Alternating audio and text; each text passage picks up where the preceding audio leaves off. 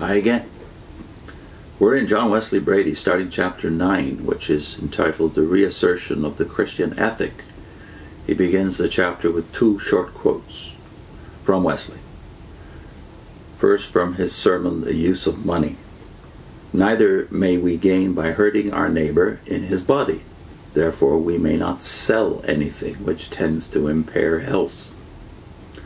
And then from his journal in 1753. So wickedly, devilishly false is that common objection, they are poor only because they are idle. Chapter 9, the reassertion of the Christian ethic. That Wesley's conversion changed his outlook from a priestly to prophetic interpretation of Christianity is a fact pregnant with the strongest ethical implications. Throughout Britain and far beyond, this transfigured man and the revival of which he was the center caused purging light to shine in deep darkness. And though for long the darkness comprehended not the light, finally a new day broke, and among the manifestations of the new dawning, which made Christ real to an apostate people, was a vehement reassertion of the potency of the Christian ethic and of its applicability to the practical concerns of life. A new faith, therefore, was creating a new conscience, and a new conscience was creating a new awareness of moral evil and social sin, which long had been accepted as normal and necessary expressions of the natural order of things. The first subhead he takes up is Wesley and the liquor traffic. Something of the vitiating influence of the liquor traffic on the social conditions in England when Wesley began his crusade we've already seen. Lecky, a rationalist, in his classic history of the period, refers repeatedly to this traffic as the master curse of England's social life. Dr. George, in her recent social researches into the life of the general populace in the 18th century, is driven to be no less emphatic concerning the centrality of this traffic as a source of corruption. Referring to the appalling moral decadence between 1720 and 1750, she says it was, quote, almost certainly due to an enormous consumption of very cheap, fiery, and adulterated spirits, unquote. But what Dr. George and most other social and economic historians have failed to recognize is that not till the challenge of the evangelical revival had touched the hearts of multitudes in all parts of the country did any semblance of redemption appear. Liquor control legislation, challenging perforce deeply rooted personal appetites before it could affect any real reform, had to be backed by strong spiritual convictions. And of such convictions, prior to the Great Revival, England was bankrupt. From the beginning, however, the revival, in the face of much contempt, marshaled all its forces against the organized liquor traffic as the source of a vast volume of personal and social degradation.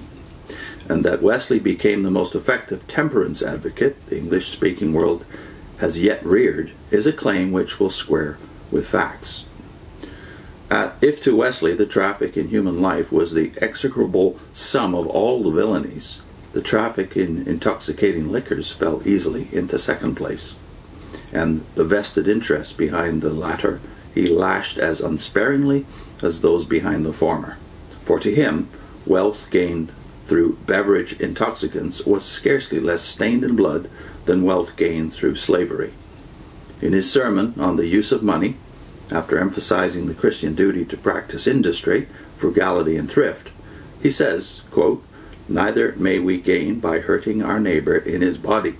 Therefore we may not sell anything which tends to impair health, such is evidently all that liquid fire commonly called drams or spirituous liquors, unquote. Then he continues, again, quote, those who prepare and sell them only for medicine may keep their conscience clear.